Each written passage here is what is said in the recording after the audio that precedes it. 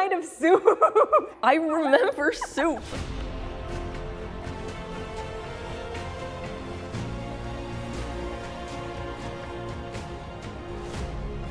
My name is Kelsey. I run the Instagram, Hunger Games KE. I also am on TikTok now at the same username. My name is Loretta Loeda, otherwise known as Lucky Lefty on TikTok, and I'm very excited to get to trivia with you all.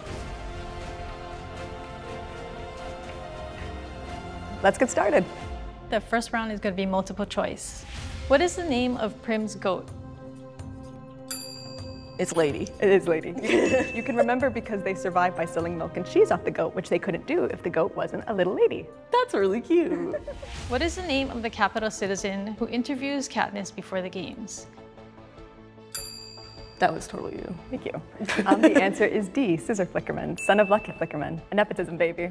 But we love that, don't we? What is a mute capital slave called? Oh no, I didn't mean to throw it. B, A Fox. Who gave Snow the nickname Choreo? I think C, Tigress. I'm not 100% confident, but Tigress affectionately refers to Coriolanus as Choreo throughout the book. I thought so too. Are we correct? Yay! Of these four, who is not on Katniss's prep team? C, Portia. Portia is Peeta's stylist. It's hard to remember the names. It is hard to remember. Like, so they all sound like vaguely similar, like Fulvia, Octavia. Don't worry, nothing bad is going to happen if you get it wrong. They're not going to release mutations on us for the entertainment of it. What color are Mockingjays? black. I'm going to try my best.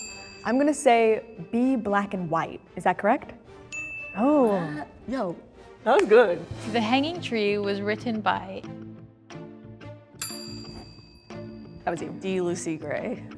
Written about Arlo Chance, but applicable to many characters. Applicable to a lot of things. Yes. In Mockingjay, after Peeta is rescued from the capital, who is the only person who can calm him down?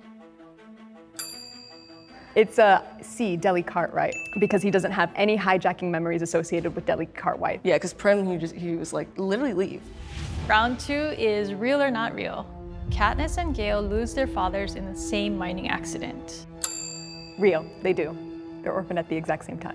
I mean, not orphaned, because their mothers are still alive. Yeah, I was gonna say. They're left fatherless at the exact same time. I mean, Katniss's mom was pretty idle.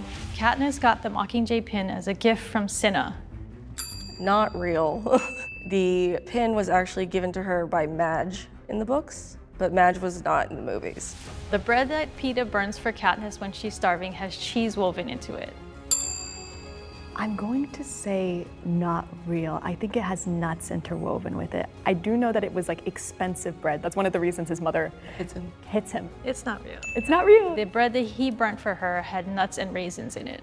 Nuts and raisins. Katniss once challenged a bear over the rights to a beehive. Real. I do believe she mentions the beef she has with this bear. It is real. I remember the cave in the book. She was like telling him random stories. Yeah. And then it went like 4 pages on the goat. After the games, Haymitch had a huge fight with the Capitol over Katniss's breasts. Yes, he does. They basically allude to wanting to give her a breast augmentation, and he says no. And he's able to win, thankfully. And then Peeta had to lose his leg. Katniss completely lost her hearing in her right ear during the 74th games. Real? The answer was not real because she actually lost her hearing in her left ear. Oh. Finnick removes Katniss's tracker in Catching Fire. Not real. It is Joanna. Yes. And Katniss is really salty towards Joanna at first because she thinks that she's trying to kill her. I'm glad that we're doing this and not competing in the Hunger Games because I'm adamant that I would not survive that. So this next one is fill in the blank. Gale's nickname for Katniss is blank. I don't think she likes that nickname. She doesn't. She never responds positively in the books when he calls her that. Katniss's favorite capital food is blank. I actually don't remember this. Some kind of soup. I remember soup for some reason. Oh God. It's like when you're playing like a game where you have to guess a word and like there's just that one word that keeps popping in your head over and over and over. Yeah. Mine was plum. Ooh. It actually might be something with plums. It's lamb stew with dried plum. Ooh, okay, yeah, you were on the right path. Wait! So you guys have a point. Congratulations. Thank you. Oh my god, I'm honored. After winning her games, Enobaria had her blank cosmetically altered. That's so cool. There was a really interesting debate question I was once asked. Because tributes aren't allowed to have weapons in the arena, do Enobaria's teeth count? I go with yes. To detonate Boggs's hollow, say blank. The answer is nightlock, nightlock, nightlock. So Kelsey got it right. Got to add it the 3 times. I was hesitating, I really was. Joanna's derogatory nickname for Wirus is blank. What does she call her? Kelsey got it right. Nuts. Because she calls... Nuts and bolts. She calls Beatty and Wirus nuts and bolts, but I couldn't remember who was nuts and who was bolts. Gail Hawthorne has blank siblings. Ooh, I remember exactly how many brothers he had. The answer is 3. Wait, did you do 4? I did 4 because I knew he had 3 younger brothers, but I couldn't remember if he had a sister, and I was like, maybe he has a sister. Yeah. On May 8th, I went to the Justice Building, signed up for my blank, and pulled home my first batch of grain and oil in Prim's toy wagon. It's Tesserae.